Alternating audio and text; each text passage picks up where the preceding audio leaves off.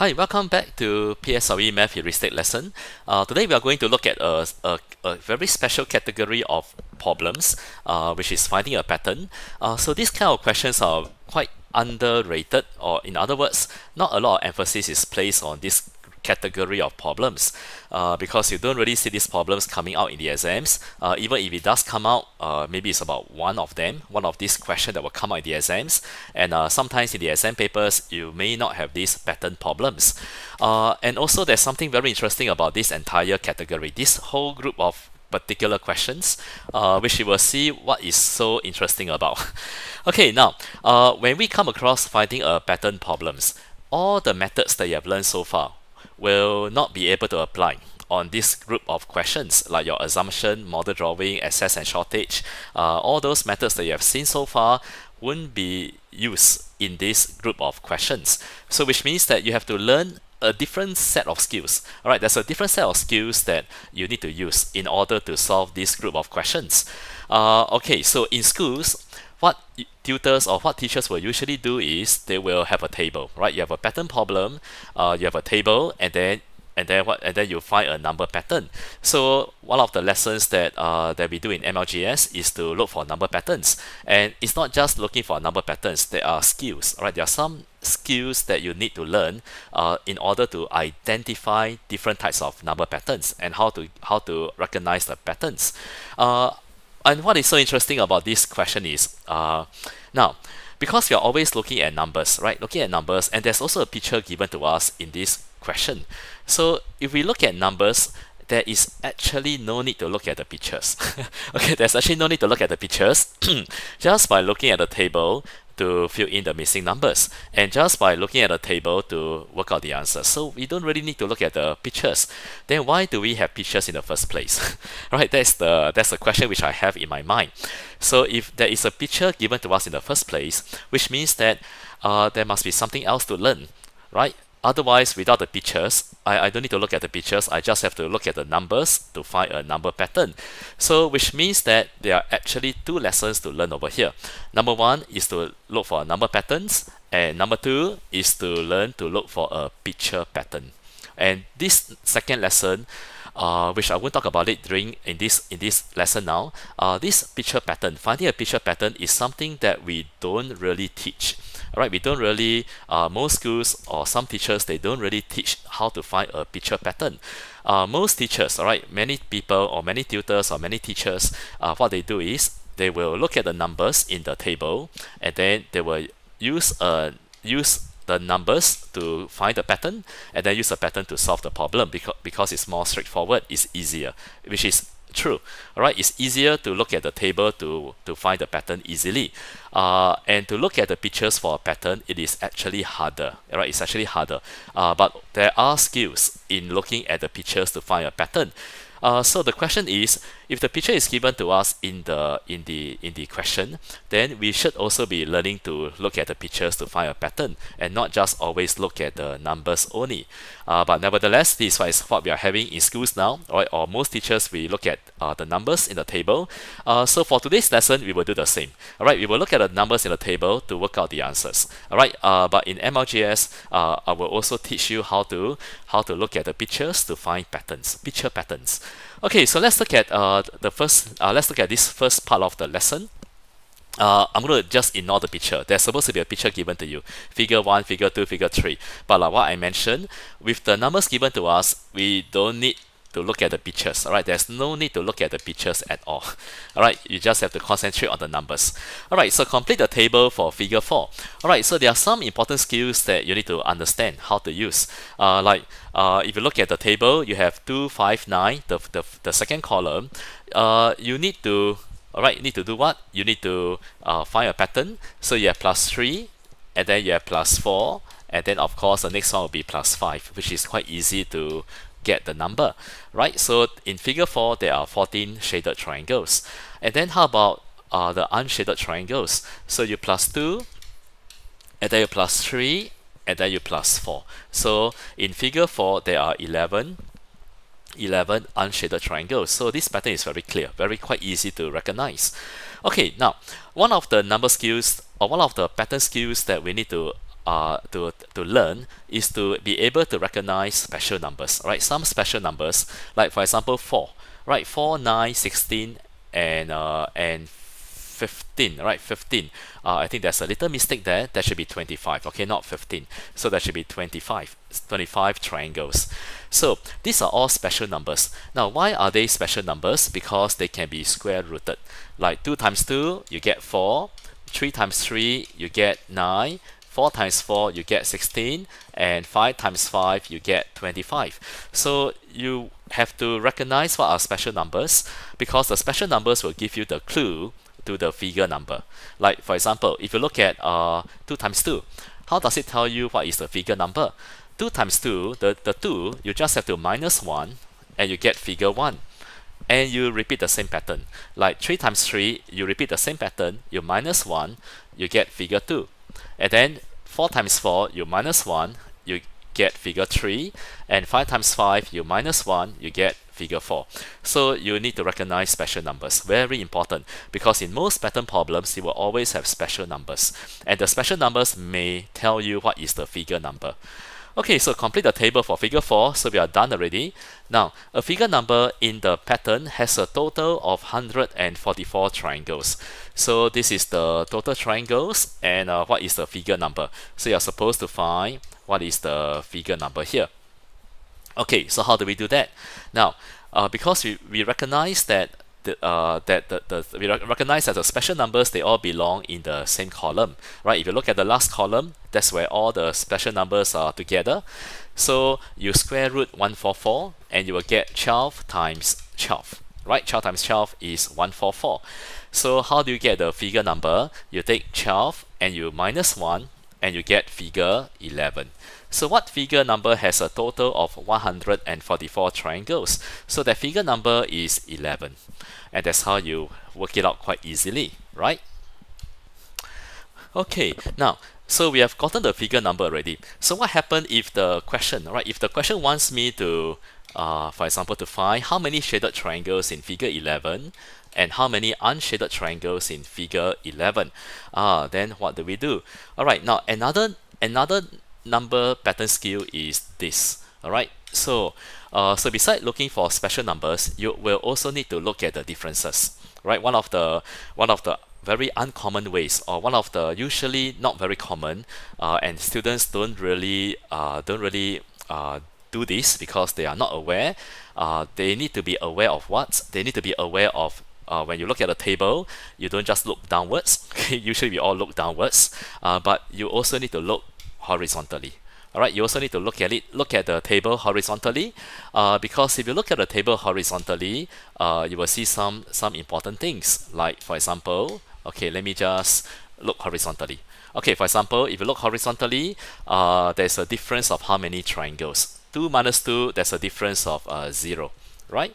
And then you go to the figure 2 and you look horizontally, and what's the difference? There's a difference of 1. Okay, and then figure 3 horizontally, what is the difference? The difference is 2. And then you look horizontally again in the next figure, the difference is 3. So if you look carefully, figure 1 has a difference of 0. Figure 2 has a difference of 1. Figure 3 has a difference of 2. So how do you get the differences? Right, you take the figure number and you minus 1 to get the differences. Right, so the pattern is, what is the pattern to get the difference? The pattern to get the difference is you take all the figure number and you minus 1 and you get the difference. So for example, if I have figure 11, right, figure 11, okay, then what is the difference? How many more? I take figure 11 minus 1, that is a difference of 10, all right, a difference of 10. Okay, so with that, can I find how many shaded triangles and how many unshaded triangles? Yes, of course I can. So how do I do that? By using a simple model, right? A simple model, like I know that there are more shaded triangles than unshaded. So I draw a longer rectangle and a shorter rectangle, right? And the difference is 10, right? How many more? 10 more. So the shaded triangles is 10 more than the unshaded. And what is the total? What is the total triangles? Which is 144. So can I find how many shaded and how many unshaded triangles? Yes, I can. I take 144 and I minus 10 and then I divide by 2. And I will get 67 right? So I have 67 unshaded triangles, which is, okay, let me just write in a different color. So I have 67 unshaded triangles. Oh, no, wrong place to put. Let me put the other side. So I have 67 unshaded triangles, which is over here. And how many shaded triangles? I must have 77 shaded triangles, which is over here, right? So I got 77 shaded and I have 67 unshaded. And if you add together, what do you get? If you add together, you will get 144 triangles altogether. So this second number pattern skill is to look for differences. Whatever pattern, whatever patterns you're trying to look at, is always to do with the figure number, right? You always fall back, it's always related to the figure number. So for example, special numbers. Why do we look at special numbers? So that we can use the special numbers to what? To find what is the figure number, right? And you look at the differences. Why do we look at differences? So that we can find the pattern, right?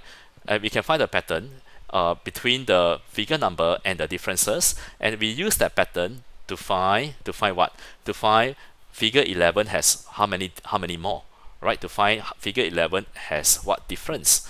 So this is how we look at number patterns, and you can see that without even looking at the pictures, I can get the answers already, which is a little interesting, because if we don't need to look at the pictures to get the answer, then why do we need to put pictures in the first place, right? So there must be a second lesson, which we seldom really do, which is to look for a picture patterns, and that is where it is more challenging, right? It's more challenging to look for a picture pattern than to look for a number pattern.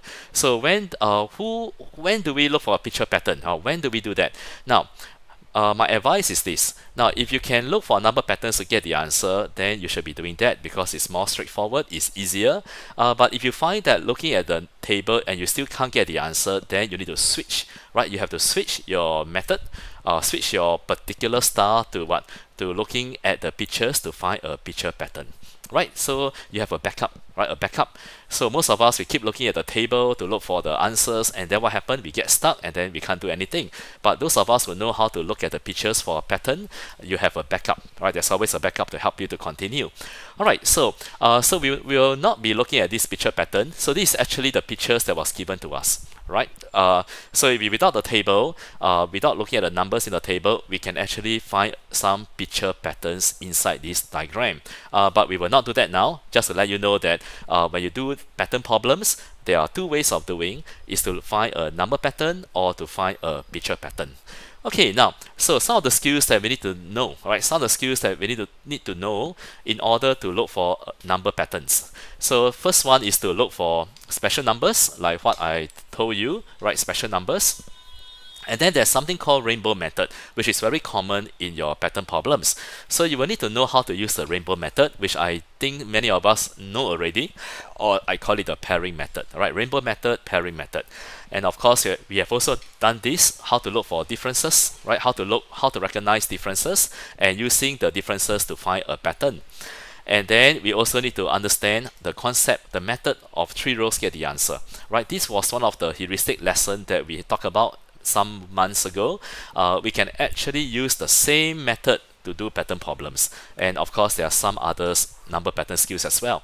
Okay, so once you understand all these number pattern skills, then you should be able to solve pattern problems quite easily. Okay, now how about picture pattern?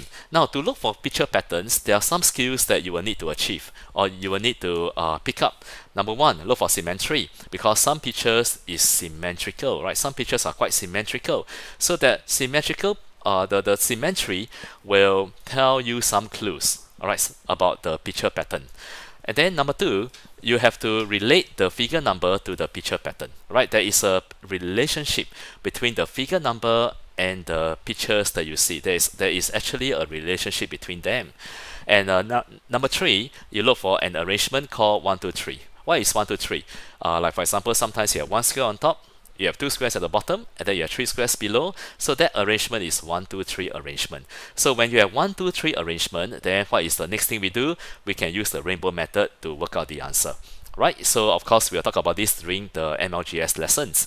So look for 1, 2, 3 arrangement, and the next one is to look for common similarity. In all the figures given to you, most of the time there is always something similar in all the pictures, right? For example, if you look at the pictures over here, what is something similar in all this figure?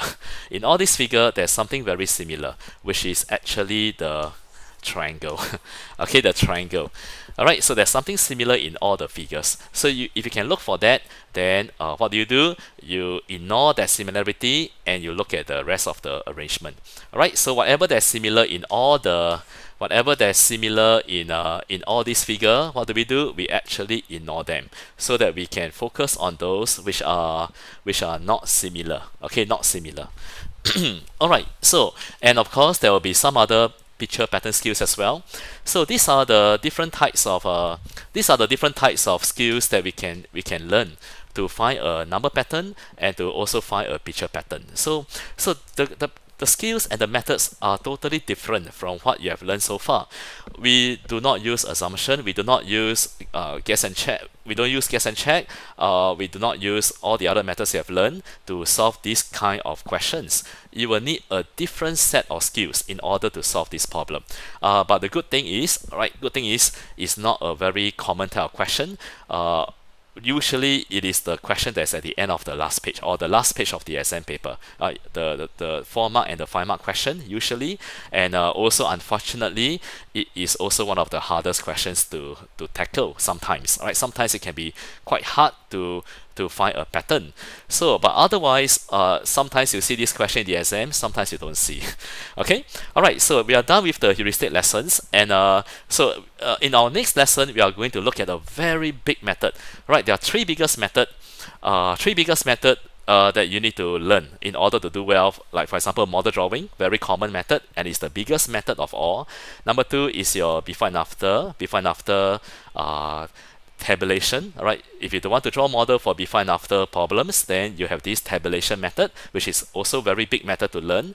And then the next one is your speed, distance, timeline model.